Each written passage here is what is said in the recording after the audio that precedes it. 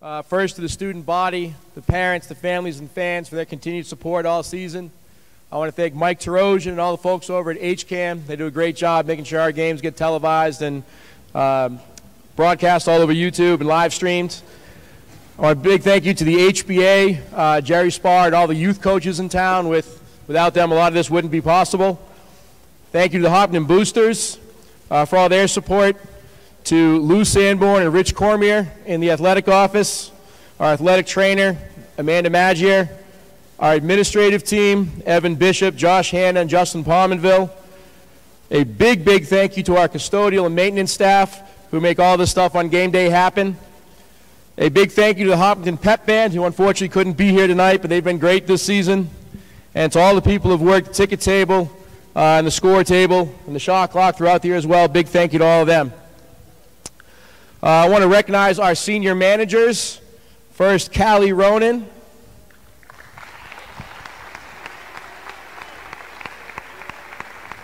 And Ashley McDermott.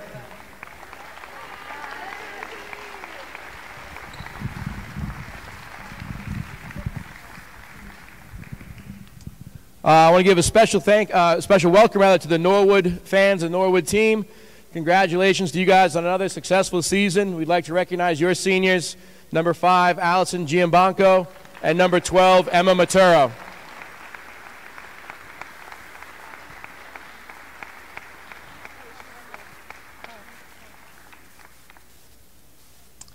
And lastly, I want to take a moment to recognize our own seniors.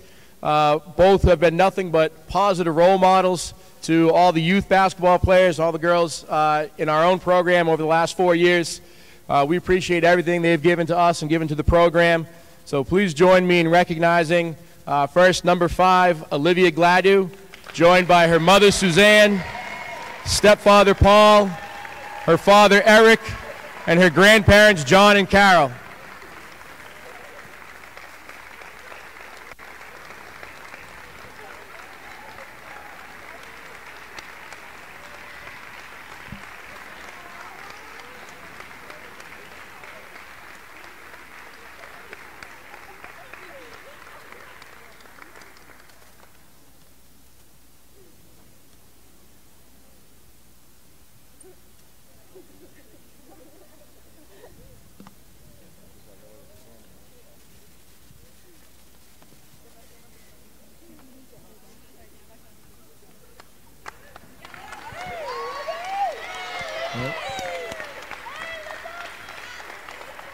And our other senior, number 24, Cammie McDonald, joined by her parents, Kathy and Mike.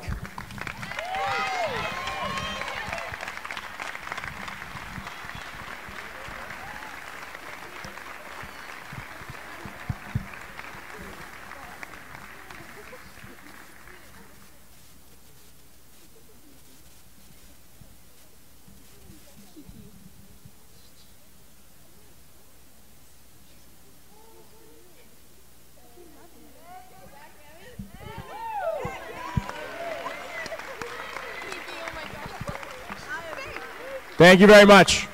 After the senior night festivities, the Hiller girls took on Norwood.